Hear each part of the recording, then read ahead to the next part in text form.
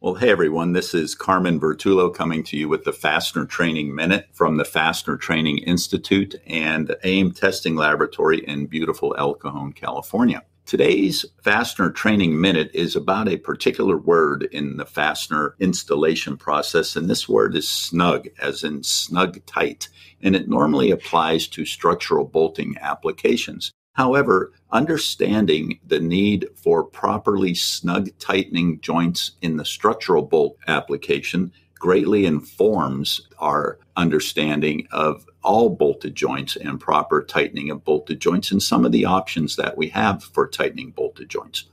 So when I come back, I'm going to explain more to you about snug tight and why knowing about snug is a good thing for all bolted joints. Thanks, Carmen. This is Joe Morris with the Fastener Training Institute. It is so great to be back to in-person instruction, and I am happy to announce some news. We have our acclaimed Certified Fastener Specialist week-long program has just undergone a complete refresh. We have a brand new curriculum. With the help from the Industrial Fasteners Institute, our Fastener Training Week now includes a lot more interactive content, revised class presentations, and expanded course outline. So our next week-long class is going to be hosted by the Pacific West Fastener Association in Los Angeles from November 29th through December 3rd. But before that, are any of you headed to Vegas? We are. FTI will be there, and we are hosting a full-day seminar instructed by Carmen Vertullo and Rob Lapointe from AIM Testing Lab. We're going to present value-added service or costly mistake, key elements for the entire supply chain. This full-day program will show users and suppliers how to detect and prevent risks associated with value-added fastener services and maximize opportunity for a great result. This class is truly for everybody. So if you're a fastener distributor, if you're an end user, or if you're a manufacturer, whether you're in purchasing, sales, engineering, quality, you know what, even operations, you really need this class. Everybody does secondary processes, so you can register through the IFE website or directly with FTI. And lastly, we have recently launched a brand new webinar series called Fastener Basics Like Never Before, sponsored by Bright Invest International. It's a 21-part webinar series presented by Carmen Vertullo. You can join anytime. We record all the sessions and you can still complete the full series. Come on, let's face it, Carmen, he is the master at webinar fastener training classes, and he uses his talents to present each topic creatively using a ton of cameras. He's got great stories, and in so much detail, you'll walk away an expert. This program covers all topics relevant to new fastener professionals, and it's really a great precursor for any advanced learning that you want to do with FTI. So for more information about any of our webinars and our classes, please visit our website at www.fastenertraining.org. Thanks, everyone. Now back to Carmen.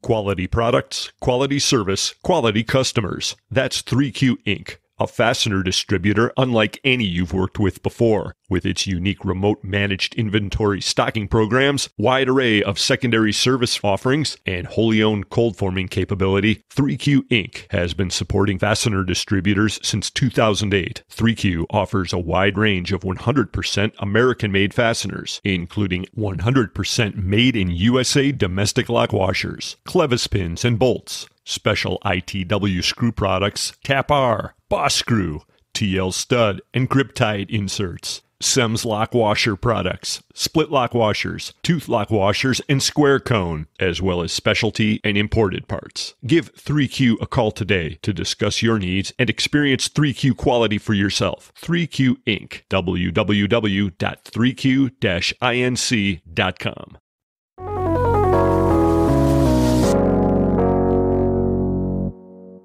Well, welcome back, everybody. This is Carmen Vertullo again with the Fastener Training Minute, talking to you about snug tight.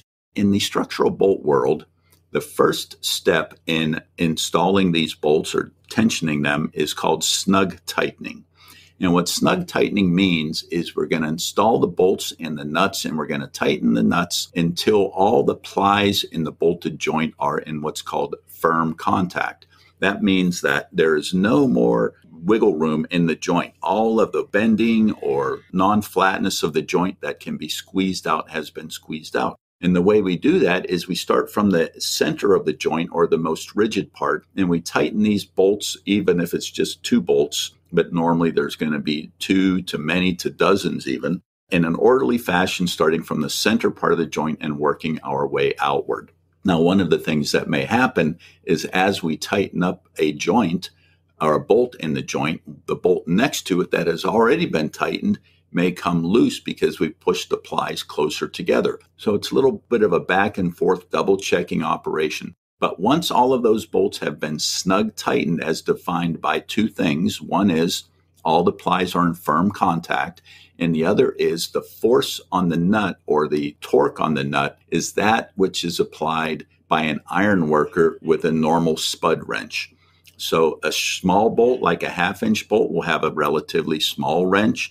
A larger bolt, like a 1-inch bolt or an 1.5-inch bolt, will have a larger wrench. So pretty much as tight as you can make it by wrench, by hand, is what snug tight is. And in many structural bolts, once we've done that, we're done. That's called a snug tighten joint. We don't need to tighten the joint any further. These are called bearing joints, and essentially we're depending upon the shear strength of the bolt to hold the steel together.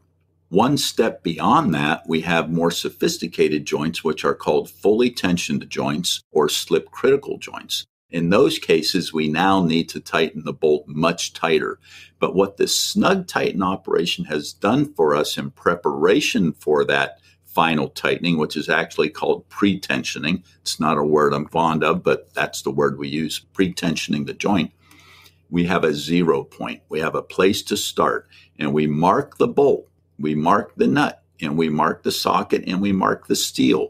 And now we can turn the nut a certain number of degrees, and that will tell us that we have achieved tension required to make those plies squeeze together tight enough to provide a fully tensioned joint, or in a more sophisticated requirement, what's called a slip critical joint, where we're not depending on the tension of the bolts to hold everything together, but the tension of the bolts providing friction between the plies as they are tightened together so tightly that they can't move or slip. And so we have a slip critical joint application there. So what does that have to do with other bolted joints? Well, it turns out that this method called angle, or torque and angle, if you will, is a better method for tightening any joint, not just for structural joints. But the key is finding 0. So once we learn how to find a 0, that is the snug tightened position in any bolted joint, whether it's automotive or a piece of equipment or a structural joint, now we can use angle as our method. And angle is more precise. It's easier to train people to do. It's less likely to cause a problem. We don't need calibrated torque wrenches and so on. We even have a new product in the structural bolt world called the torque and angle joint, where we have a special tool that gives us our snug tight with a low torque and then gives us our final tensioning with an angle. And those are very new on the market. And if you're in the structural bolt world, you probably need to learn about the TNA product, and that'll be a topic of another Fastener Training Minute, as well as how do we actually know when we're in the steel that this method that we've chosen to use provides us this accurate amount of tension. So snug is the word of the day. I don't like the word because when I think of snug, I think of, a hug. Snug as a bug in a rug, just kind of not very tight. But snug tight when it comes to bolts is actually a lot more than snug. It's pretty dang tight. So I hope you can use this information going forward, whether you're in the structural bolt world or in just any kind of assembly situation where you might want to consider using angle as your method for tightening the bolt instead of torque. Well, this has been Carmen Vertullo with the Fastener Training Minute, coming to you again from Fastener Training Institute in AIM Testing Laboratory.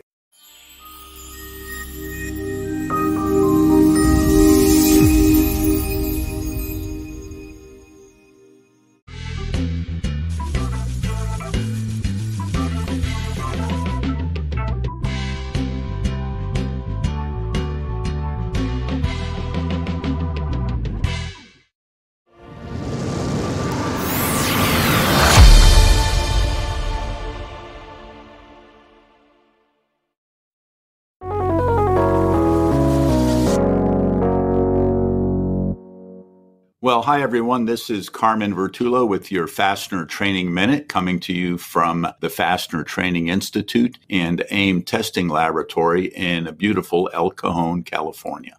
And I got an email from one of our prime clients recently. If you don't know what an AIM prime client is, you should email me or see me in some event we might be at soon, because as Eric mentioned, I'm now a rock star, so I'll be touring the country soon. And you can come and see me and ask for my autograph and ask me about what an AIM Prime client is, and I'll tell you. Anyway, today's topic is not about rock stars or AIM Prime clients. It's about the email I got from a Prime client regarding waxed nuts. And he wanted to know, should I be waxing my nuts? Well, that is a very appropriate question. When is it appropriate for you to be waxing your nuts? That might sound inappropriate, but it is an appropriate question. And when I come back, I'll tell you, men, when it is appropriate to be waxing your nuts. Thanks, Carmen. This is Jo Morris with the Fastener Training Institute. It is so great to be back to in-person instruction, and I am happy to announce some news. We have our acclaimed Certified Fastener Specialist week-long program has just undergone a complete refresh. We have a brand new curriculum. With the help from the Industrial Fasteners Institute, our Fastener Training Week now includes a lot more interactive content, revised class presentations, and expanded course outline. So our next week-long class is going to be hosted by the Pacific West Fastener Association in Los Angeles from November 29th through December 3rd. But before that, are any of you headed to Vegas? We are. FTI will be there, and we are hosting a full-day seminar instructed by Carmen Vertullo and Rob LaPointe from AIM Testing Lab. We're going to present value-added service or costly mistake, key elements for the entire supply chain. This full-day program will show users and suppliers how to detect and prevent risks associated with value-added fastener services and maximize opportunity for a great result. This class is truly for everybody. So if you're a fastener distributor, if you're an end user, or if you're a manufacturer, whether you're in purchasing, sales, engineering, quality, you know what, even operations, you really need this class. Everybody does secondary processes, so you can register through the IFE website or directly with FTI. And lastly, we have recently launched a brand new webinar series called Fastener Basics Like Never Before, sponsored by Bright Invest International. It's a 21-part webinar series presented by Carmen Vertullo. You can join anytime. We record all the sessions and you can still complete the full series. Come on, let's face it, Carmen, he is the master at webinar fastener training classes, and he uses his talents to present each topic creatively using a ton of cameras. He's got great stories, and in so much detail, you'll walk away an expert. This program covers all topics relevant to new fastener professionals, and it's really a great precursor for any advanced learning that you want to do with FTI. So for more information about any of our webinars and our classes, please visit our website at www.fastenertraining.org. Thanks, everyone. Now back to Carmen. Quality products, quality service, quality customers. That's 3Q Inc., a fastener distributor unlike any you've worked with before. With its unique remote managed inventory stocking programs, wide array of secondary service offerings, and wholly owned cold forming capability, 3Q Inc. has been supporting fastener distributors since 2008. 3Q offers a wide range of 100% American-made fasteners, including 100% made in USA domestic lock washers, clevis pins and bolts, special ITW screw products, Tap-R, Boss Screw, TL stud, and grip tied inserts, Sems lock washer products, split lock washers, tooth lock washers, and square cone, as well as specialty and imported parts. Give 3Q a call today to discuss your needs and experience 3Q quality for yourself. 3Q Inc. www.3q-inc.com.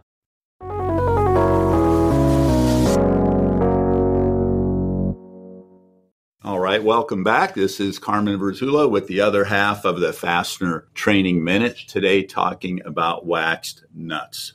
In a nutshell, the fastener industry requires that we wax our nuts whenever they come from ASTM A563 as the governing specification, and they are hot dip galvanized and they're over tapped. The reason for that is those nuts are used in structural applications on other hot dip galvanized externally threaded fasteners. and therefore we would have a very uncontrolled torque-tension relationship. Having the plain threads of the over-tapped nut, it actually is going to be a heavy hex nut in most cases, going against the hot-dip galvanized surface threads of the bolt.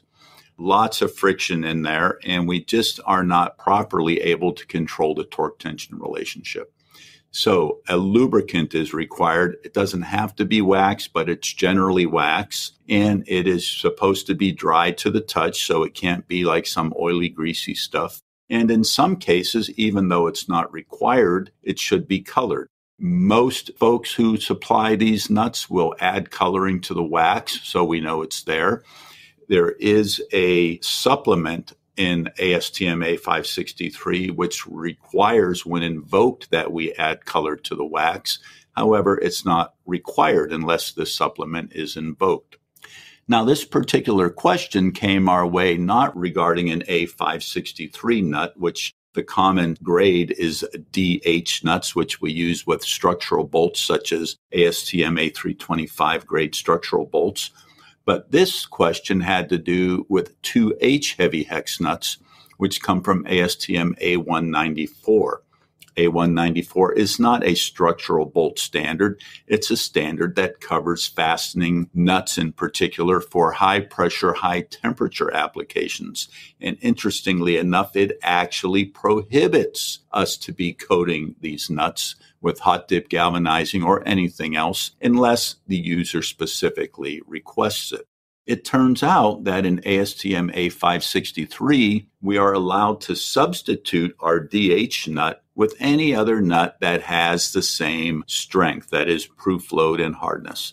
And it turns out that in ASTM A194, the 2H nut is a perfect substitute for the A563 DH nut, and it's actually a very common nut, so it often is substituted. Of course, if we're going to over tap it, galvanize it, hot dip galvanize it, and over tap it, and wanting it to meet the requirements of the A563 DH nut, we would then also be required to add the wax. That's what the standard says. So in a nutshell again, all of our hot dip galvanized high strength nuts, whether they are DH or 2H, must be waxed. It doesn't matter if they're 1.5 inches or lower, which is where our structural bolts come from. It doesn't matter if they're coarse thread or 8-pitch thread. You're virtually never going to see a fine thread hot dip galvanized product. If anyone has seen one, let me know, but it could be 8-pitch, it could be coarse thread. Those nuts which are hot dip galvanized and over tap need to be waxed. So men, women, wax your nuts appropriately. I hope you learned something. This has been Carmen Vertullo with your Fastener Training Minute. Thanks for listening.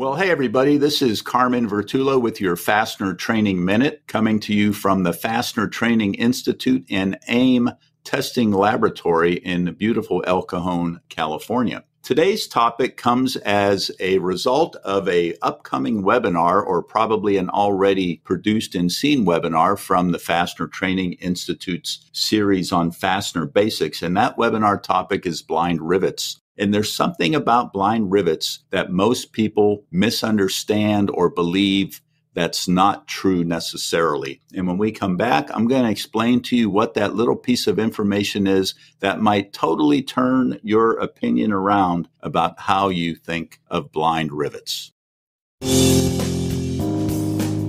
Thanks, Carmen. This is Jo Morris with the Fastener Training Institute. It is so great to be back to in-person instruction, and I am happy to announce some news. We have our acclaimed Certified Fastener Specialist week-long program has just undergone a complete refresh. We have a brand new curriculum. With the help from the Industrial Fasteners Institute, our Fastener Training Week now includes a lot more interactive content, revised class presentations, and expanded course outline. So our next week-long class is going to be hosted by the Pacific West Fastener Association in Los Angeles from November 29th through December 3rd. But before that, are any of you headed to Vegas? We are. FTI will be there, and we are hosting a full-day seminar instructed by Carmen Vertullo and Rob Lapointe from AIM Testing Lab. We're going to present value-added service or costly mistake, key elements for the entire supply chain. This full-day program will show users and suppliers how to detect and prevent risks associated with value-added fastener services and maximize opportunity for a great result. This class is truly for everybody. So if you're a fastener distributor, if you're an end user, or if you're a manufacturer, whether you're in purchasing, sales, engineering, quality,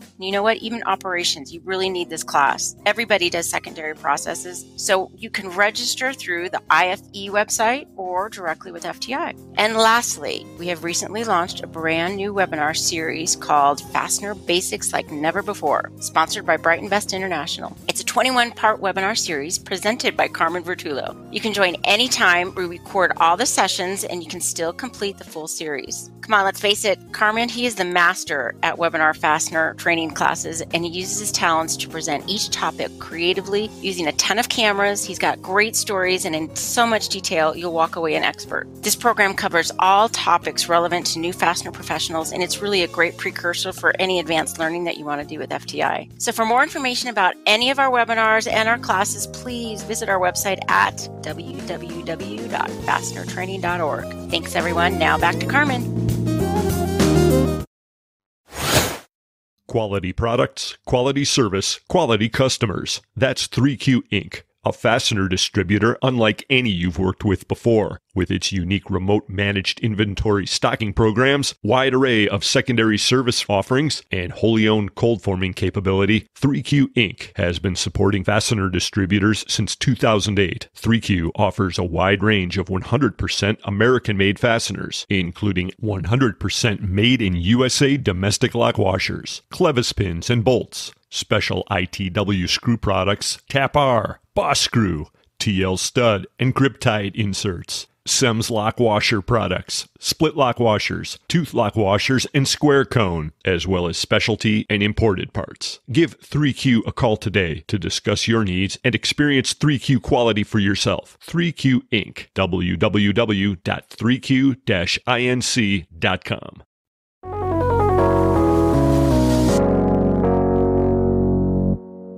Well, welcome back, everyone. This is Carmen Vertullo with the Fastener Training Minute talking about blind rivets. If you had an opportunity to watch our Blind Rivet Fastener Basics webinar, you already know this. And if you didn't have an opportunity to watch it, go to the Fastener Training Institute's website and look up the Fastener Basics webinar and watch that rivet webinar. Watch all the webinars, as a matter of fact. Well, it turns out for this particular webinar, we're going to be focusing on blind rivets and some other blind fasteners as well. And we have some help from our sponsors. Bright Invest International is going to give us some rivets and some hand tools. And Go Bell has given us to use some power tools, electric rivet tools, pneumatic rivet tools, and a nut setting tool. And so you'll get to see those demonstrated in that webinar. But one of the things that I found out about blind rivets actually before my fastener career and kind of forgot about it and then took on the prevailing wisdom, and I've actually taught this concept, I think, incorrectly over the years, is that blind rivets are most appropriate to be used when we have an assembly that is not going to be taken apart. In other words, a permanent assembly. With a nut and a bolt, or a nut and a screw, or a screw into a tapped hole, we can disassemble the thing pretty easily with some tools. And so if you desire to be able to disassemble whatever it is you're putting together, you shouldn't be using blind rivets. Well, that is completely not true. And I'll tell you how I learned it. Back in the day, before my fastener career, I was designing and building test equipment for the Tomahawk cruise missile. And there were some electronic things in there, and we made these chassis that were about the size of a microwave oven, let's say. And they were made out of aluminum panels and sheets and extrusions with a bunch of circuit boards stuffed inside of them. And the design was such that all these aluminum parts would get a coating on them called chem film or chemical film. And then we would assemble them all together temporarily with screws and nuts, probably about number 8 or number 10 size hardware. And then we would send that assembly out and get it powder coated. It looked bitchin'. I was so proud of them. They would look state of the art today if you saw them. And this was in the 1980s. Then they would come back and we would disassemble them, put all the electronics in, put them back together with new hardware. And sometimes that disassembly was a pain because the powder coat would get in the threads of the screw. Later on, we learned how to use acorn cap nuts to keep that from happening. But nevertheless, it was a hassle taking them apart. And sometimes the tool would slip and you'd scratch the powder coat. Anyway, I wondered, why don't we just put these together with rivets, blind rivets, and then we'll drill the rivet out. So that's what we did. And we discovered that first off, the rivets, they went together 10 times faster, and they took just about the same amount of time to drill the head off of the rivet as it took to remove the screw, and it was much safer. And so my point to tell you is that rivets are not just a solution to an assembly problem when you want it to be permanent. You can remove a rivet very quickly and easily with a drill and replace it much quicker than you can a screw and a nut with the proper rivet tool. So stop thinking about rivets as a solution to an assembly problem when the assembly is permanent. We know this also from how airplanes are built. The skin of an airplane in most cases is held on with rivets, not screws. And those rivets are regularly drilled out and replaced in order to remove a panel for an inspection or if it's damaged. And it is not a problem to replace riveted assemblies. So that's my lesson for the day. You may disagree, but I'm just telling you my opinion is let's use rivets even if the assembly is meant to be disassembled and reassembled in the future. Well, that's your Fastener Training Minute. This has been Carmen Vertullo. Thank you for listening.